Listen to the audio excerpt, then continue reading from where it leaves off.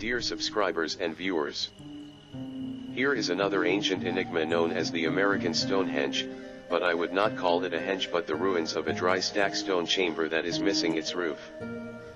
Although it is not megalithic, the sheer number of these stone chambers and walls across New England make it a megalithic enigma in my eyes. I have personally seen some of these stone walls in the state of Virginia.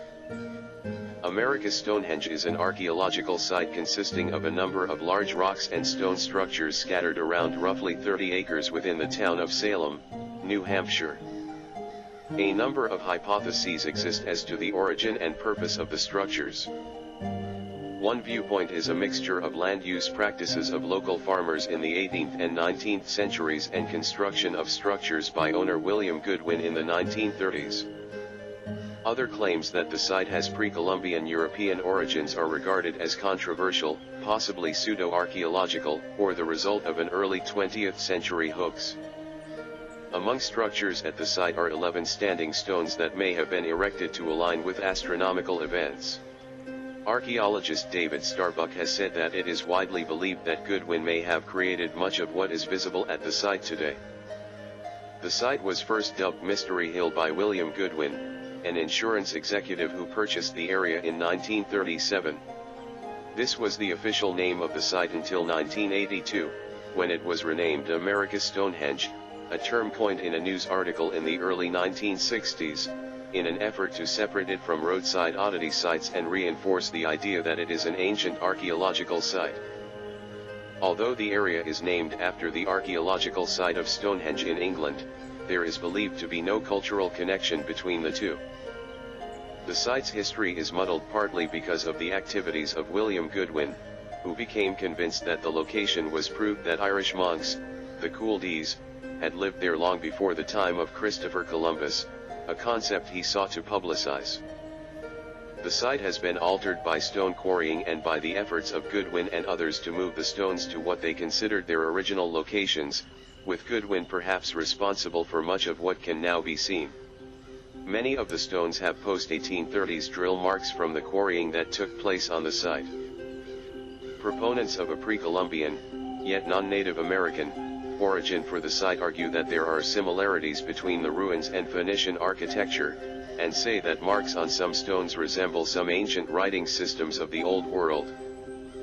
The late Barry Fell, a marine biologist from Harvard University and amateur epigrapher, claimed that inscriptions at the site represented markings in Ogham, Phoenician and Iberian scripts, which he also called Iberian Punic. Artifacts found on the site led archaeologists to the conclusion that the stones were actually assembled for a variety of reasons by local farmers in the 18th and 19th centuries. For example, a much-discussed sacrificial stone which contains grooves that some say channeled blood closely resembles lye leaching stones found on many old farms that were used to extract lye from wood ashes, the first step in the manufacture of soap. Carbon dating of charcoal pits at the site provided dates from 2000 BC to 173 BC, when the area was populated by ancestors of current Native Americans. In archaeological chronology, this places indigenous use of the site into either the late Archaic or the early woodland time periods. In 1982, David Stuart Smith, Director of Restoration at Mystery Hill, conducted an excavation of a megalith found in situ in a stone quarry to the north of the main site. His research team, under the supervision of the New Hampshire state archaeologist, excavated the quarry site, discovering hundreds of chips and flakes from the stone. Both the state archaeologist and Dr. Stuart Smith concurred that this was evidence of indigenous tool manufacture, consistent with Native American lithic techniques, although no date could be ascertained. Archaeologist Clive Runnell stated that if you've got a Bronze Age site in, say, Great Britain, near Stonehenge, you're going to find pottery, tools, evidence of burials and hearths, and that no Bronze Age artifacts have been found there. In fact, no one has found a single artifact of European origin from that period anywhere in the New World yet. But the reason why no one has found anything is because no extensive excavation has been done around Mystery Hill and the other many stone chambers, and these stone walls found from Virginia to New York State, which are on private property. Most of the time archaeological finds are found by accident, so it could just be a matter of time, but then again many sites are being destroyed. As someone studying landscape architecture, this could be another research project of mine, to map out these sites with GIS and remote sensing tools to find out if these sites need historical preservation. I do agree that Goodwin has altered the original site. The lintel stone would not have been propped up like it is showed in the image. And the foundation stones seem clearly designed for a chamber. Also, most of the site would have been barred with at least a foot of soil. Goodwin most likely did stumbled upon the site, which is why he dubbed it Mystery Hill and tried to reconstruct it. His belief that there is a European connection is not that far-fetched. There is a theory for this type of migration called Solutrean. The problem is most archaeologists are not connecting the other sites to this site. We know the Vikings came to Nova Scotia. Who's to say other Vikings or pre-Celtic cultures could not get to New England? Goodwin would not have known the details of the connection to Europe. For example, maybe if it was built by a pre-Celtic culture and they may have interacted with the Native American mound cultures for hundreds of years, does that make them still European? If we take in account the number of these stone walls after filtering out modern walls going back to the settlers, then they must have been living in the East Coast for centuries, but their population might have been limited compared that to their European ancestors. Possibly they had wars with the Mississippian Empire and were limited to the east of the Appalachians. They might have lost to the Native Americans and some went back to Europe. Camping in a cabin with my family near these stone walls, I spoke with the owner of the land who was telling me the walls have always been there, but they have been trying to maintain them. He said all the big boulders are underground a couple of feet. People in the area and even the national parks men I talked to thought they could be Native American or built by the settlers. Some walls are clearly due to farm clearing judging by the context of the wall, but others are so eroded and partially buried. It seems a lot of these walls are random and don't fit a particular function, so they could be more ceremonial.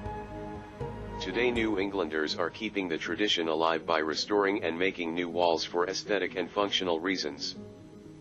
I would not rule out the possibility that these orbs of light we call UFOs and the Celtics called fairies could create random enigmas in the landscape as a way of testing us in the future. This could be especially true with some of the standing stone circles found in Europe. Just as these fairy orbs might have a hand in some of these crop circles which we then replicate as a cultural response. So too could these fairy orbs have moved stones in the past and placed them in random ways that simply get us to questions such as the dolmens found from Europe to Korea. This could be how deep and discreet they interact with us, but they make sure there is no way we can prove it, for they might want it left up to one's belief. This same psychological behavior is being played out every time they put on a light show in the sky, and we question, is it us or them? To learn more about these stone chambers and walls, see the video Secrets of the Stones by YouTuber Oracle Tracker. I'll leave a link. Let us know if you found any enigmas in the landscape. The origin of some of the earliest inhabitants of the Americas is shrouded in mystery. What we find about 13,500 years ago is a sudden explosion of what is called the Clovis culture. Clovis were able to make some very sophisticated spear and arrowheads that allowed them to hunt very big game like mammoth. But the really big question is that we don't know where the Clovis people came from. What we find when we looked at other arrowheads and spearheads around the world is that in Asia, which is where we think Native Americans originated from, there is no such technology. There was nothing that looked anything like a Clovis arrowhead. On the other hand, if we go all the way to Spain and France, we can actually find some arrowheads that resemble to some extent what we find in the Clovis culture. And so there are two big competing ideas of where Clovis might have come from. On one hand, they might be part of the Asian wave that colonized the Americas when the ice sheets melted, and they simply invented a technology that was quite similar to what had previously been created in Europe.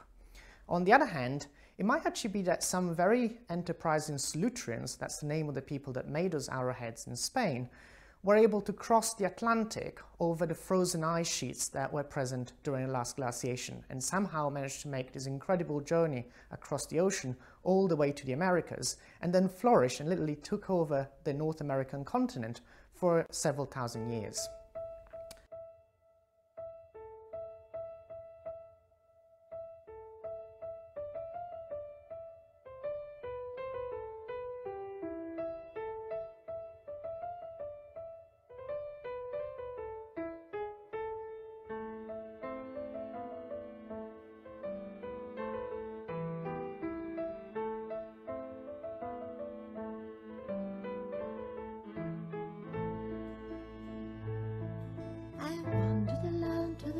One night, led by a music strange to hear, and followed the glow of a shimmering light that seemed to grow distant as I grew near. The woods were alive with the fragrance of spring, but winter was everywhere clear to see. The moon shone bright, and a bat on the wing beckoned me closer and said to me, in the forest you'll find a fabulous banquet, a fairy ball. If you close your eyes and you open your mind, the veil disappears and you see it all. Come and play as the wild fairies play in a magical circle, a fairy ring. You won't want to leave, and forever you'll stay where the vision is bright as spring. Come and dance the wild fairy dance, spin in a circle as fast as light. Once you begin, you are caught in a trance, and the world can grow old in a single night. When I closed my eyes to the shimmering light, all memory faded and I could see but a mushroom circle of red and white, and myriad fairies surrounded me.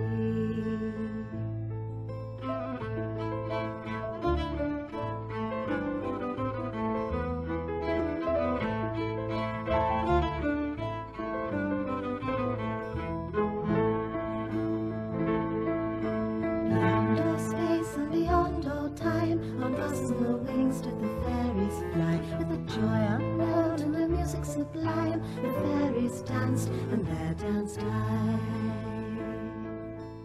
Come and play as the wild fairies play in a magical circle, a fairy ring. You won't want to leave, and forever you'll stay where the vision is bright as spring. Come and dance the wild fairy dance, spin in a circle as fast as light. Once you begin, you are caught in a trance, and the world can grow old in a single night.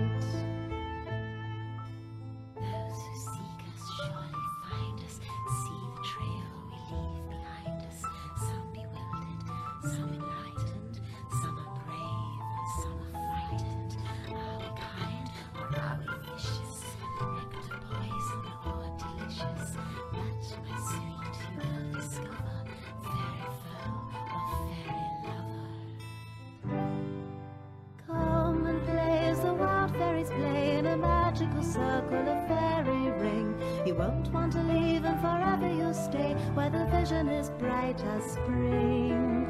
Come and dance the wild fairy dance, spin in a circle as fast as light. Once you begin, you are caught in a trance, and the world can grow old in a single night. I wandered alone to the forest one night, led by a music strange and clear. If you happen to pass when the moon is bright and the veils are thin, you will find